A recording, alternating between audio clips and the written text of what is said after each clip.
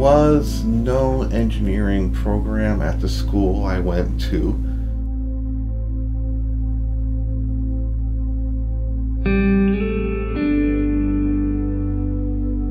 When you go to college, you want to have a quality program, because if your program is known as a quality program, then your degree has higher value in the industry.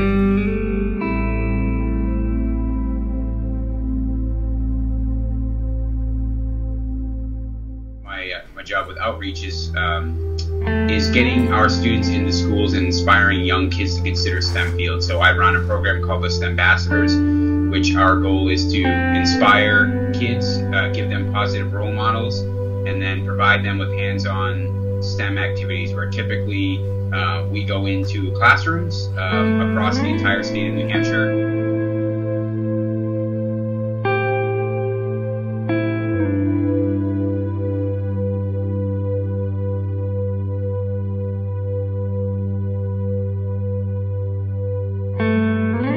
As far as what middle schools and high schools can do to prepare, I would focus heavily on the skills in mathematics and even on the social skills, the project skills, the skills in how to work in teams effectively. And in addition, you want to have some engineering projects so you can see what it feels like to be an engineer.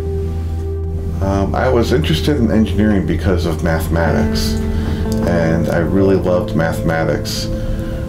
And at the time, I was trying to think of what could you possibly do for a job as a mathematics besides being a math teacher, and it came up short until I discovered that engineers are very, very much in need of high mathematics skills. And that's when I made the choice.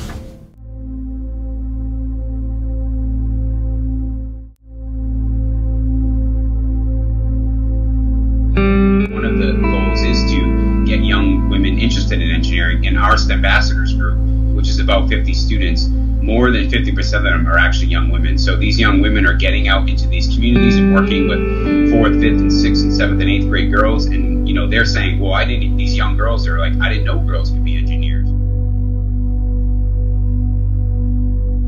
I went to a public high school, and just typical high school student. There was nothing at that point that was interesting about me or about the school I went to. So. There was no engineering program at the school I went to.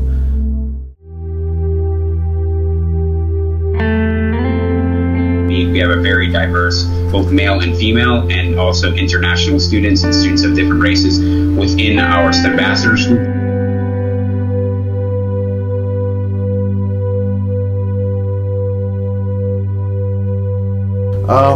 There's more males.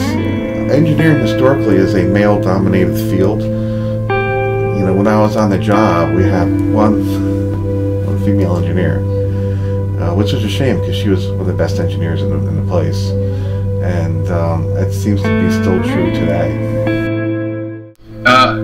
So I went to a high school that was also a vocational center. So we had automotive, we had transportation technology class, which is one that I took, which was really neat. We learned about motors, we learned about bridge building, and sort of some of the basic engineering principles. Algebra and geometry and trigonometry is what I took in high school. There are approximately 497,300 engineers in America today. 20% of the engineering graduates are women, yet women only make up 11% of practicing engineering. Schools are making changes to their system to introduce students into the engineering field, just so they might have an idea of what they want to do as a career. However, not enough kids are getting sufficient exposure to engineering as a result of the math requirement. Engineering employment has grown by only 0.6% since September 2014, adding 16,200 engineers to the workforce. Engineering, the entry level is not college algebra, it's pre-calculus. And if you take pre-calculus, you can if you take college algebra, you can take one engineering class, or design engineering class. It's an industry simulation. If you have pre-calculus, you can take both engineering classes that are required. And if you can take calculus 1, then you're right on step. You basically have no restrictions. When you go to college, you want to have a quality program, because if your program is known as a quality program, then your degree has higher value in the industry. So as students coming into college, you don't want that lowered. You actually want to have higher expectations, higher quality of students, and higher quality of programs, because then your school has a better reputation and your degree means more and you get higher salary when you graduate.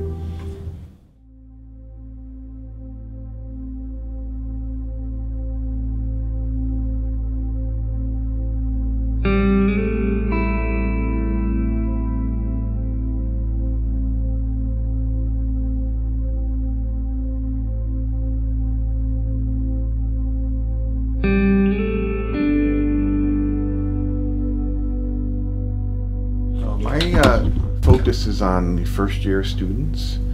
I really get a lot out of helping build the foundations. So I only teach the first year. And for me, that's the place that is where I can do the most good by building the foundations. Because by the time students are juniors and seniors, they already know their direction. They already know what they're doing. They're just trying to finish up and get a job. But I found working with the freshmen, many of them don't even know their major yet, and to be a part of them making a decision that impacts the rest of their life, it's a great place to be. So it's the only place I want, is to work with freshmen. In our first year classes, they're heavily designed to give the students a taste of each engineering field. We do studies on the engineering fields. We do discussions on what it's like to work in each field, and they do problems from each field. I may have a thermodynamics problem one day. I may have a mechanical engineering problem the next day, electrical the next day. So students can, after that first year, they've had an opportunity to go through and see what it's like to solve engineering problems in each field, and then they know what major they want. Almost always they know. There's more males. Engineering historically is a male-dominated field. When I was on the job, we had one female engineer, which is a shame because she was one of the best engineers in the place, and that seems to be still true today.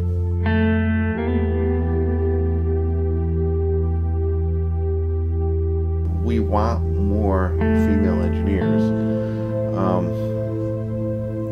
I don't know, we actually have a bit more diversity than I would have expected when I came here to teach at UNH, and it was a great thing, because out in the field, it was usually one race, and that lack of diversity actually hurts our competitiveness, and it's really a harm. So I found here teaching that there is a lot more diversity, and it's still the majority is still one gender, one race. However, it's way more diverse here in a college environment than in the industry. Maybe that will change, hopefully.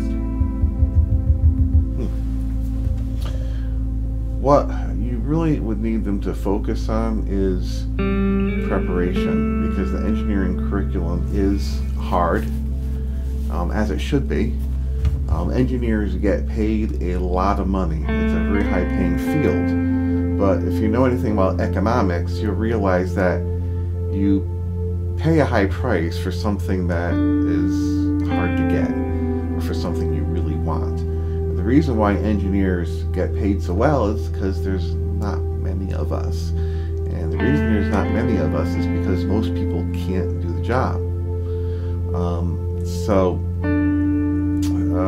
As far as what middle schools and high schools can do to prepare, I would focus heavily on the skills in mathematics, and even on the social skills, the project skills, the skills in how to work in teams effectively. And in addition, you want to have some engineering projects so you can see what it feels like to be an engineer.